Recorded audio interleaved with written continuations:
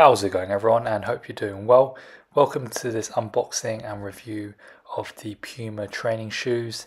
These are the PWRs in the second editions. Very comfortable to wear, and currently, as we're talking right now in this video, especially it's coming to Black Friday this week, make sure to grab yourself a pair if you're looking for some shoes that are for the gym, using it on the cardio machines in the gym, treadmill, or just going for a nice 5 to 10k run outdoors. These are the ideal shoes for you. The main reason also is the original price is around 110, 120 euros or pounds, and currently on the Puma website and app they've gone down a half price, so you can get these for about 55 to 65 euros or pounds. So make sure to click below on the links below in this video and grab yourself a pair if you're looking for some really comfortable and nice running and training shoes in the gym. These are definitely the ideal ones for you. Now, of course, we're talking about the material and the comfort. It is very good and very comfortable straight out of the box use, and it gets even better after the first week of using them.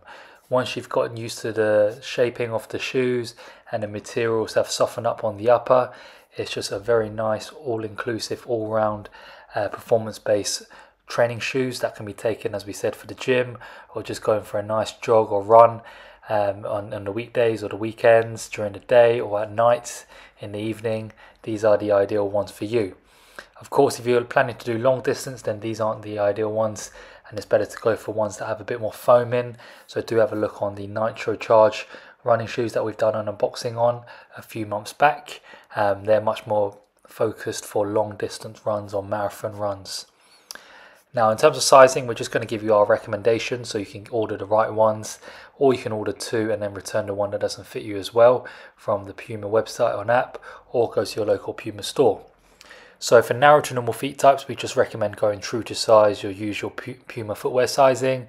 If you don't use Puma usually, just go for your usual footwear sizing and it should be nice and comfortable for you. Shouldn't need to alter or change any sizing. For wide feet, we recommend a half size up, just to give a bit more space in the midfoot and toe box area once you've done up the laces. And the same applies for very wide feet, also just go a half size up. If you find it to be still too snug and tight, then just go one full size up. You could order both pairs and then just return the one that doesn't fit you as well for these ones. Also, make sure to leave a comment down below in this video in terms of if you have a pair of these yourself in this colorway or another colorway. Just write down your reviews, feedback, pros and cons, what size you went for and what feet type you have, as your comments have shown to really help out viewers watching this now or in future reference make a decision to see if these are for them or whether they should go for a different pair of training shoes. But from our end, we highly recommend it. It's a very nice and all-inclusive sports shoes that can be worn, as we said, for running, gym, and even some other sports like tennis and badminton recreationally. But thanks again for watching this quick review and unboxing. If you enjoyed it, make sure to leave it a like and to subscribe, and we'll see you next time for another unboxing or review in the near future.